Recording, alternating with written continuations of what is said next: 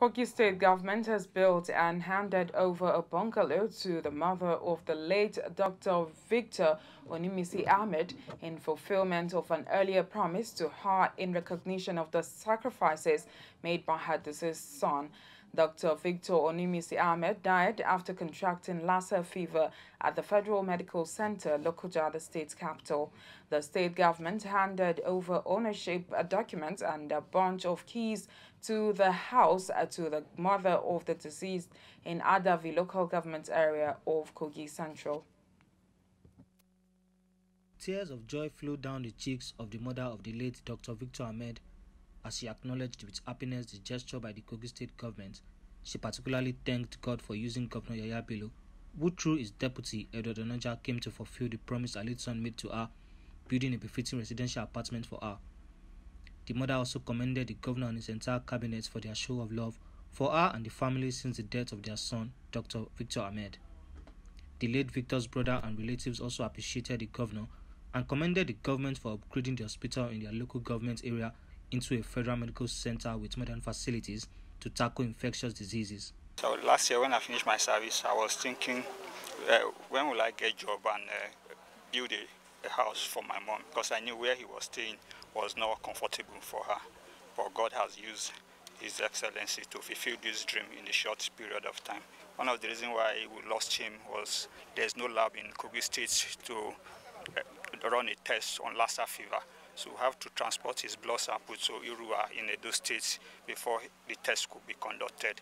But today, as we are speaking, the lab is available in Lokoja here. The test could be carried out within the short period of time, and we really appreciate him for that, for saving life.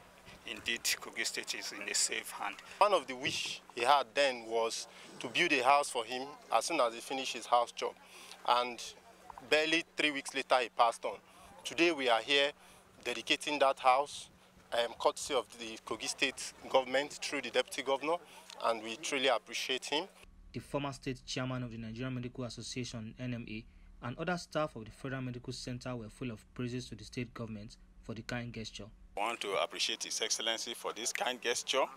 We pray that he will continue to move to greater height. The entire management and staff of FMC Lokoja are happy over this project, and they pray that God will continue to uphold him. His Royal Majesty the Ohoyi of Ibira Land, Ado Ibrahim, represented by his son Prince Azad, urged the government at all levels and philanthropic individuals in the society to always assist in meeting the needs of others. I've had a tour myself of the property and it's absolutely amazing.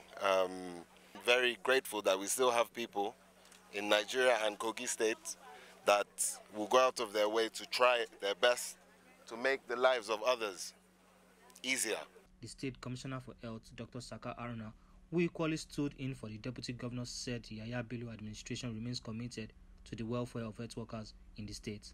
I present the keys and the documents of this beautiful house to our mother, the mother of our hero, late Dr.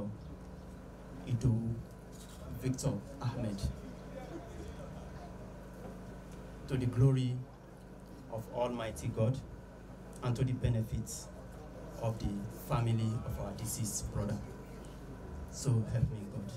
Indeed, I want to call on our health workers to continue to give their best, that both the governments and the people of Kogi State truly appreciate and recognize their contribution to humanity.